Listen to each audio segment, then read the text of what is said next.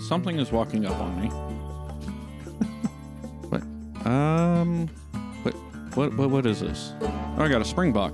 See, and I have no E to spot or anything. All I know is there's something orange in the grass ahead of me that is staring at a pink thing with a bow, wondering what the hell, and doesn't seem to care. Hello.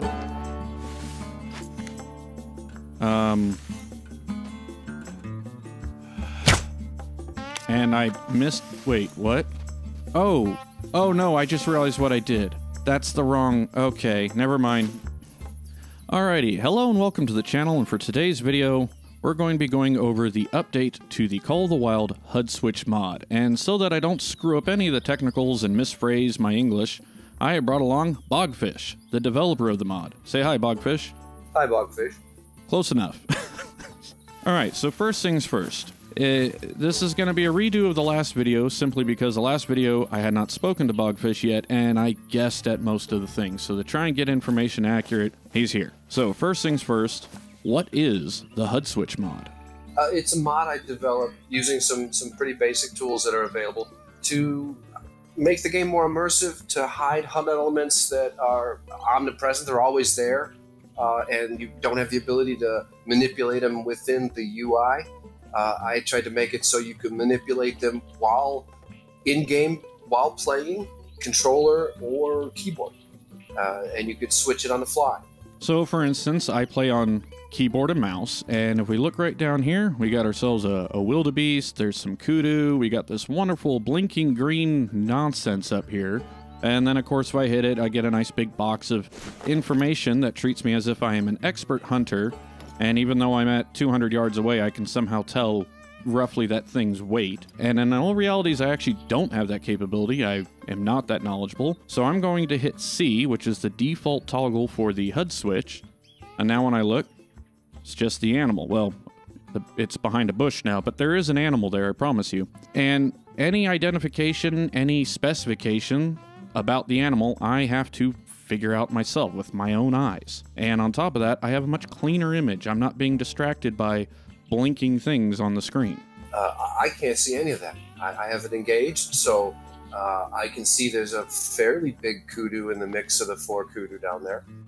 One slightly larger than the rest. You could maybe guesstimate that wildebeest is kind of a good size, but I don't have anything telling me exactly what it's going to be. So here we have some tracks, and if you look very carefully, you can actually make out the actual footprints, depressions in the grass. Now, if you had everything turned on, you just walk over them, hit the button, and it will tell you what it is, how much it weighed, how long ago it happened, all kinds of stuff like that. But since I don't have that, I kind of have to eyeball the thing here and kind of figure it out.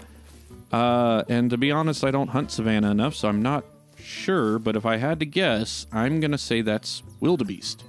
And so now, because this is an instructional, I'm gonna actually flip the HUD back on, and it is. His hooves are as big as your feet. So there's also the track toggle feature, and do I have that enabled on this one? No, I do not. So the track toggle feature allows you to have tracks turned on through the game menu, and then you can hit N, and that will basically toggle off there's specific tracks it toggles off. Which ones are those? Glow only at this time. It does unfortunately toggle off the entire track.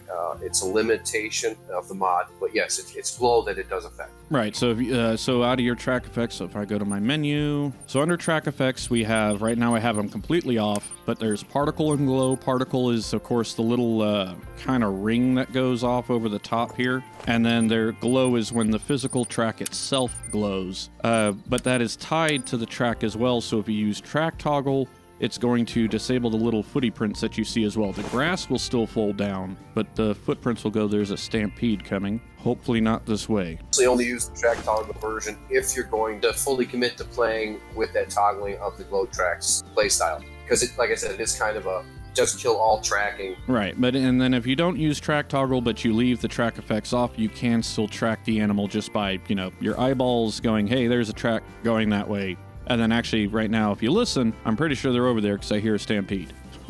If I turn glow to no track effects, you can toggle it will toggle the actual footprints and blood pools. which can still be useful if you're doing, say, cinematic work and you're more interested in this as an environment for, what would you call, walk in the woods experience. But for hunting purposes, I personally just like to turn all the track effects off. That way I can still get these and then run without track toggle. If you have real difficulty finding an animal, you can re-enable glow or particle in the UI menu and then find an animal so you don't have to search for an extended time. It's totally up to you how you want to handle tracking. So the track toggle really does nothing that the game you can't already do in the game. It just adds it to a hot switch. It's the HUD switch mod that does, or the main HUD switch, that does the extra bit of removing the tooltips and the spotting and tracking information in the top right corner. Yeah, I could have left that all tied together as one in the mod, but I figured people would want to have individual control over how they handle their tracks, seeing as there's 3 different options built into the game already. Summary of the first 2 sections. What? It's a HUD switch. We suffer from the same disease. Yes, I believe I just had what is commonly referred to in the medical industry as word vomit. I thought it was a vowel movement. Yes, so the important thing to cover right here, if you are currently or in the near future plan on being a content creator that either is or will be part of EW's content creator group, there's some things you need to know about the mod and the versions that are available for it. Now, I would like to preface this by saying I have not spoken to any EW representatives directly, and any information I have about their positioning on mods of the game is purely based off hearsay. But, to my knowledge, and again, based off hearsay, they have a zero tolerance policy on any mods that operate on quote-unquote stolen code, or manipulate game code at all. In which case, it is very important for you to pay attention to the different versions because they function in different ways. So here on screen what you see is the HUD Switch Call the Wild page on Nexus Mods. I will leave a link to it in the description below, as well as the description of any videos that I use it in. Here you will find the instructions written by Bogfish himself that include everything from how to install it, how to use it, and some, and again, English word for... tips. Gameplay tips, playstyle tips, recommendations. There we go. We have the basic version, the aim toggle version, and the ultimate edition. Now, if you are a content creator, the basic version operates like version 7.0 and older, where it is a shader manipulator. It does not operate on, nor does it manipulate game code. It messes with how DirectX compiles the shaders that the game spits out, basically blocking the ones with the HUD elements that you do not wish to see. That's the reason for some of the issues like the save icon that still blinks, if I stand on a track while sighting my bow, the animal icon will pop up in the top right, things like that, because there are limitations as to what you can manipulate without messing with game code. However, Bogfish has gone beyond that to fix those issues, but with the requirements of needing to put files and manipulate files in the game. We have the ultimate version, which I feel is the most immersive of the 3. It's the one I personally use. It does turn off the hunter mate completely when enabled. You cannot toggle the aim rangefinder on and off, or the HUD on and off while you're in glassing or using binoculars. It has a small file which blocks the blinker of the autosave, so that's not interrupting your view, and blinking in your left-hand bottom corner. It also has the ability to completely hide in case you like to use an active skill or perk. That version can hide the small icon which appears if you use the hunter HUD. When he, so I run with my HUD off. So right now, let me go ahead and throw my HUD back on. So you'll see it in the bottom right corner. And if I go ahead and disable my HUD, it goes away. But if I bring my binos up, you will see the kind of background for my special, which is the startle call. So that's the bit he's referring to. If I stand on this track here, even though I'm not getting the E to spot, remember, it's only manipulating visuals, so the functionality of the game is still there. I can still click the button to spot, and then if I bring my binos up, you'll see the wildebeest icon in the top right corner. This also happens when I'm sighting my bow, since the same interact key is used for setting the smart sight. A limitation of the basic version, since it does not manipulate the game files, your ultimate version does fix those issues because it's able to manipulate the image files that store those icons. Only the image files, not only what you see, not how the game functions with autosave at all. That still works perfectly normal and has not been touched. It's just the image of the blinker has been made transparent. Icon is the same situation. Only the outside border of the icon, which remains, that's stuck on screen, I was able to make that transparent. It also includes a gamepad key map modification, which allows you to turn on and off the headlamp without engaging the menu that normally would appear when hitting the start button. So the start button now only turns the headlamp on and off on the Ultimate and aim toggle version. And that's kind of a nice surprise too. I was able to put together an aim toggle version, which works with either hold or toggle, but it does allow toggling of aim. I know a lot of people like that play style. But it is a little less immersive. It does have a couple other icons that may pop up in a UI menu, like when you're opening up a menu for the shop or something of that nature. But it works almost as well, if not as well, and it allows toggling while you're glassing or scoping. That's a big difference with that version. Also includes the same two files to take out the blinker and the active perk, and also includes the file to remap the headlamp so that it doesn't turn the headlamp on when you hit the start key. And that is only for controller users. You can take that out if you're a keyboard user and dispose of that keyboard file or key map file. If you're a keyboard user, you don't have to include that. That's for controller users only. The Ultimate and AIM toggle versions are built off of the core version. They only have a couple of additions. They're not entirely different, new, changed. They're based and built off of the exact same core of the basic version. It just adds the other save blinker killer and adds removes the active perk icon. When I say that these are manipulating game files, they are still not changing game code. They are not messing with the script. The messing of the files is a replacement of the files that would hold the image to a transparent version. So it still does not mess with the functionality of the game when it comes to the actual hunting process. Yeah, nothing. There's no differences there. It's just a transparent outline instead of a solid line outline, say for instance on the active perk or the blinking icon itself. It's simply a transparent, it's simply been cleared instead of having that white picture.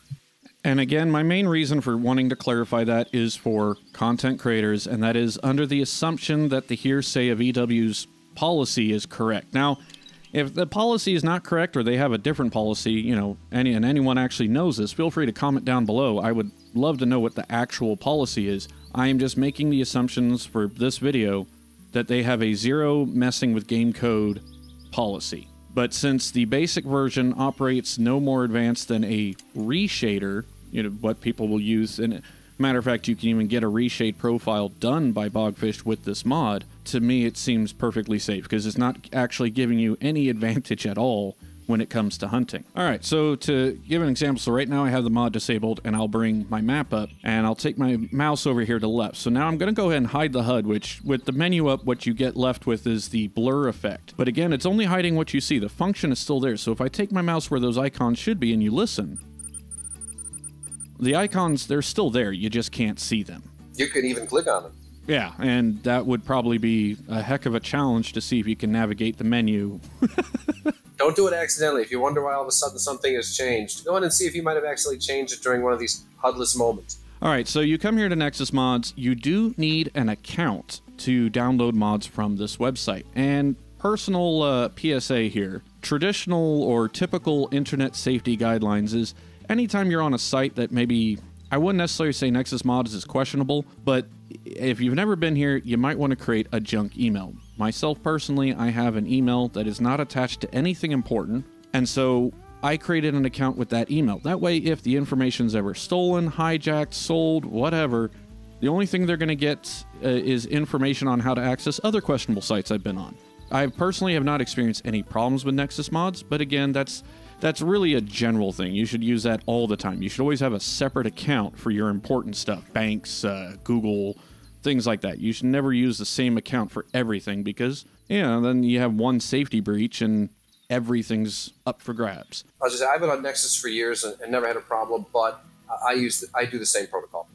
yeah, it's better safe than sorry. You never know what's coming around the corner with technology. Now, there are other mods available, and I want to make it very clear that the HUD Switch mod is the only one that I will stand by or support at this point in time. And let's face it, y'all have free will. You're going to try what you want to try. But a word of caution, some of the other mods available on this site will manipulate game files. You could break things. They may break things, they may not break things. They could be considered cheaty. They can mess with population files. But again, you have free will. Do as you must, or as you will. All right, so once you've gotten that and you got your account, you'll go over here where it says download. You can click manual. So you got your free and your premium. Slow download. It's 15 megs, not a big problem. Alrighty, so once you've downloaded the zip file with the mod, you'll get a zip file much like this, and you need a program to unzip it. Now, if you're a PC user, that's as easy as going down to the ye old Windows store, and then you can just, usually type zip in, and then they'll come up with a bunch of stuff. So here, I just grabbed BreeZip. It was the first free extractor on the Windows Store. So we're going to open it with BreeZip. No, I'm not going to pay for anything. Go away. And then we're just going to select the file folder here that we want and hit extract. Once we do that, it'll produce just a normal file here. And this is where, and I went on about this in the last video, and I have to say, I love this setup. I really do. Your options as far as what variant of the mod you want and what features it has for your particular use case is easy to determine just by following the file hierarchy. And I love that we don't have to go in and mess with files. We don't have to change settings. It's just, yes or no questions, really. So first one here is which version do you want? So right here, as discussed earlier, is the aim toggle version, the basic version, so no drop zone required, and the ultimate edition, as well as the optional reshade profile for the reshade tool if you want to have a little color correction. So for me personally, content creator, and again, based off hearsay, I chose the basic version. I do not use tracking toggle because I run with tracks off normally, so I'm going to select no tracking toggle. And then it gives me one last little file here. I'm going to open that, and then we end up with these 4 files here. Well, 3 files in a folder. Now the next step is you need to get to your game files. If you do not know where those are, it's actually quite easy to find. If you're on Steam, you go to your Steam library, you go to the Hunter Call of the Wild, right click, Properties, Local Files, and then you can click Browse Local Files. And then that'll show you all these files here. And then it is easy as select everything from the mod, copy, paste. It does not replace any files in the game, this basic version, and so that's the only thing you have to do. Now, with the ones that replace, you're probably going to have to give permission to replace existing files, I'm assuming? No. It doesn't ask that? Not at all. You have to create the Steam launch command, and then just deposit the drop zone folder. It's done. There are included in the text telling you which launch command that I personally use. There's a couple of variations out there that seem to work. The one that works for me on my setup is the one that I included. And it tells you where to put that in your Steam launch options. And then the drop zone folder is included, so you can just drop it in place. Right. So, and I forgot about that. So when you're going to the Ultimate Edition, so right here I went Ultimate, no tracking toggle, there is an instruction sheet, which makes life a lot easier. So once you have your particular version installed, that's it. Now it's just time to launch the game. It's that easy. You use the features you chose, and you have the mod installed. And now you can hunt in full realism mode.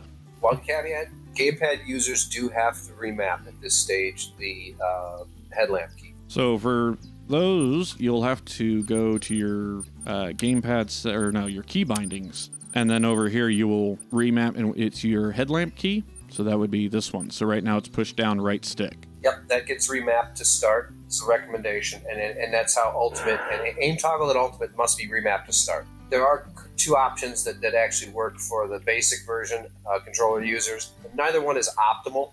Again, the whole reason for the Ultimate version and aim toggle version to exist with that rekey map is to disable the start button's ability to open up a menu in addition to turning the flashlight on.